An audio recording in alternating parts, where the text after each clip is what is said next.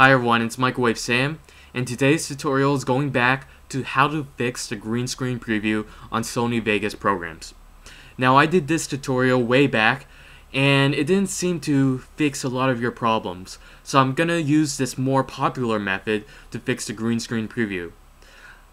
So I'm gonna experiment with this file.mp4 that I have that generates a green screen preview on my program, Sony Vegas 12. But this solution should work with all Sony Vegas versions.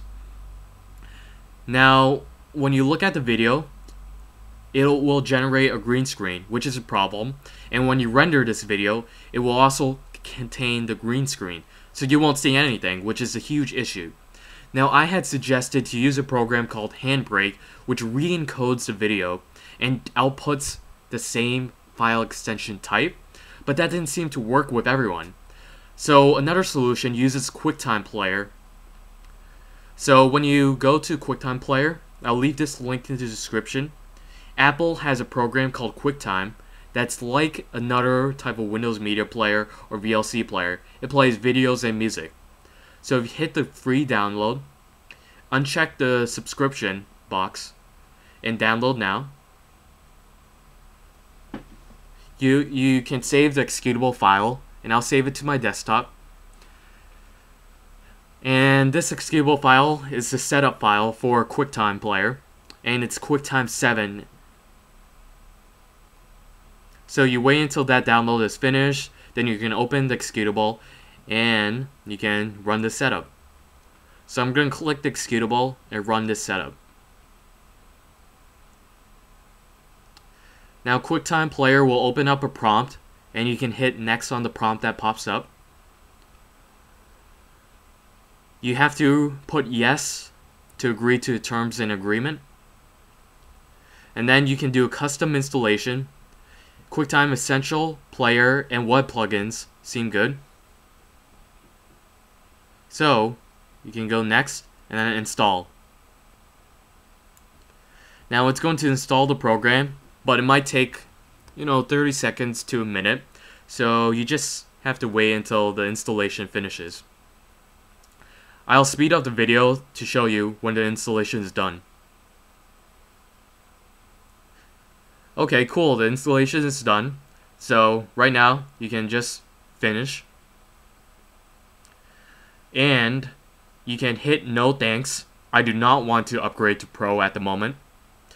And I can delete the executable setup file on my desktop because it's just a waste of space because I already installed the program. And you want to reboot your computer at this moment. So go ahead and reboot your computer.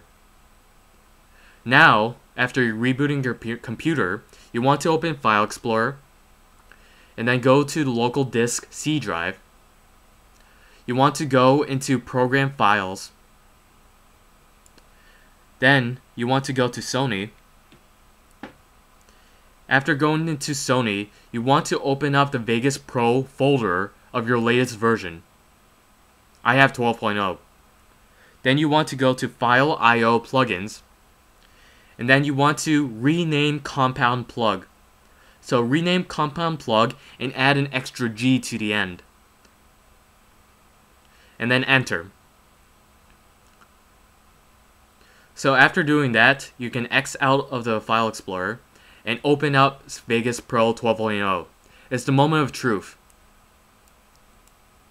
So after open up Vegas Pro, we're gonna drop in our file.mp4 and see if it actually works. Now we're gonna wait a second for Vegas Pro to boot up. I know that there's Vegas Pro 13 at the moment, and in the future they're gonna continually update, but I think the problem comes from the Compound plugin, and if you rename that plugin, then the solution just seems to work on its own. The green screen is resolved. So after Vegas Pro opens, you can drop in your problem MP4 or MOV file, and hopefully it works for you. If this solution doesn't work for you, I highly suggest you to use Handbrake. Hey, it works. So thanks for watching, everyone. Please rate, comment, subscribe. Tell me if it works. I'll try to get a better video if this solution did not work for you.